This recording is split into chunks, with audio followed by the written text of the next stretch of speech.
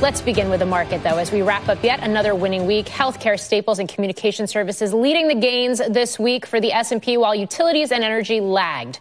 Joining us now is David Bahnsen of the Bahnsen Group. Good afternoon to you both. I will start, David, with you and the fact that we have seen this recent rally. Does it continue? Well, my view is always the same, that anybody trying to predict what will happen in the next day, week, or even month probably shouldn't be listened to. And since I want people to listen to me, I'll avoid trying to speculate. It's a coin flip. The idea of a Santa Claus rally, of some big move up near the end of the year, that's exactly what has just happened.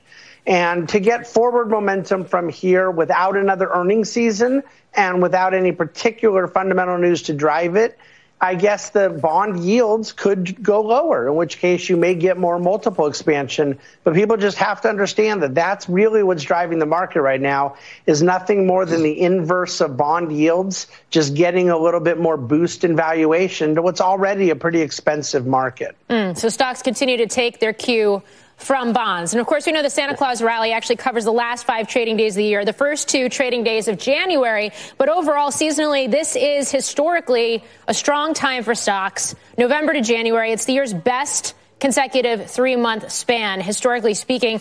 Barry, whether it's this year or perhaps more importantly, looking to 2024, where do we go from here? And I ask that knowing that you do believe that stocks are going to struggle early next year.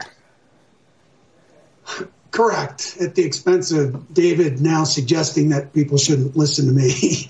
David, it does raise the question, when does bad news actually become bad news for the market? And I asked that in a week where it's been really rough for crude oil. And yeah, energy stocks squeaked out a gain, albeit barely this week. But it raises concerns about the macroeconomic picture.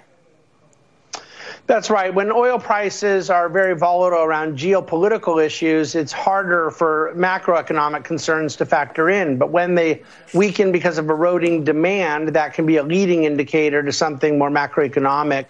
I think that the earnings picture of the last couple quarters were very clear, that earnings probably troughed 6-9 months ago, and the decline was about 4 or 5%.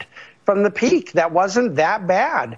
And right now, margins are very healthy. We're going to go into the first quarter looking at fourth quarter earnings, and I think it'll be more of the same.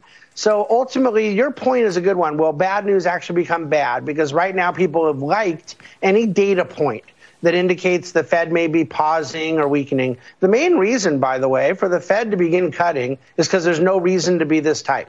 Okay. That they got way too tight for no reason. Inflation is at a 2 handle right now, if it weren't for the ridiculous shelter lag that everybody knows. The shelter is not up 8% year over year. And so real headline inflation is a 2 handle now. And I also want to remind people we're going into an election year.